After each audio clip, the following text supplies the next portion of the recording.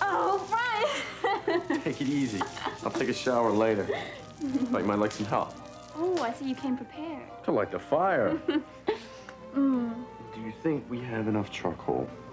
Oh, I think we had some in the basement, but I couldn't find it. I'll go down and take a look. Okay. Oh, wait. Try this. What is it? Try it. Barbecue sauce. Whoa. Oh, it's hot, Jackie. It's my own recipe. Extra spicy. It's very hot. It is hot.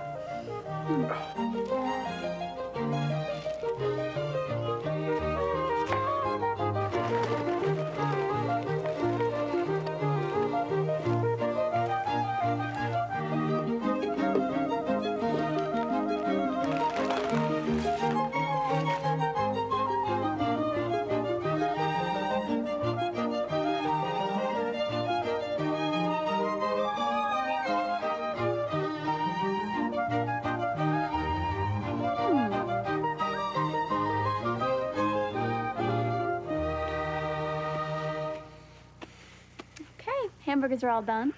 You finally got that sauce tasting right. Grandma! Help! Did you hear somebody calling for help? Help! My grandma! Help! Next door is Mrs. Johnson. Help! She lives alone, over there. Help! Help! What happened? I don't know. I just found her like this. What do you think we should do? Just let me think a minute.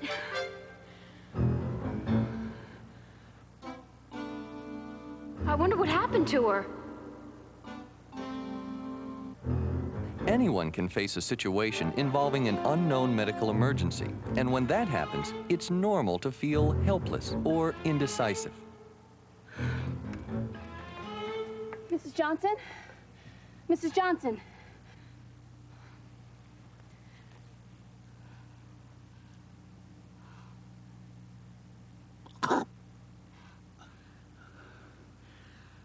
She's breathing.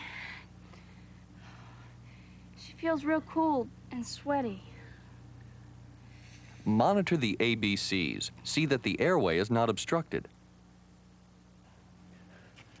What's your name? Alec. Alec, listen, everything's gonna be okay, all right? We're gonna get help for your grandmother. Is this how she looked when you came outside? Yeah, but she was sort of twitching around. Where's your phone? In the kitchen. I'm gonna call 911. Come on, let's go. Hurry back. The phone's over here.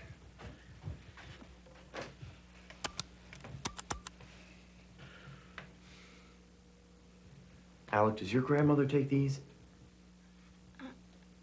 I'm not sure. I think so. 911 emergency line. May I have the number you're calling from? Yes. 555-1969. We need an ambulance. There's a woman here with a medical emergency. I wonder if she had a problem with her medication. What happened to her? Poisoned? A stroke? But what about the twitching? Did she have a seizure? Not sure what else to do. Mrs. Johnson, can you hear me? Paramedics are on their way. Probably about 5 minutes. How's she doing? Well, she's still unconscious, but she's breathing. She threw up again.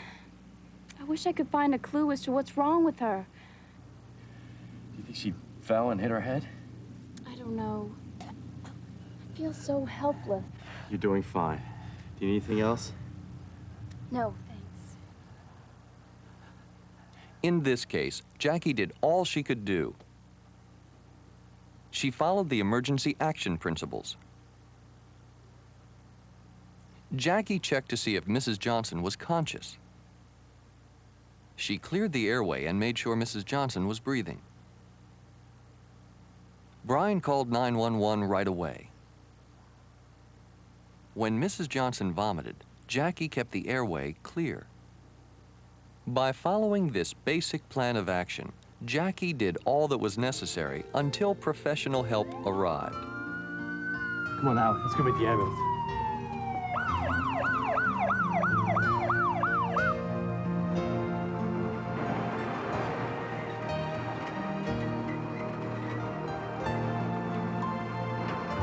By following the emergency action principles, you can respond confidently to any medical emergency.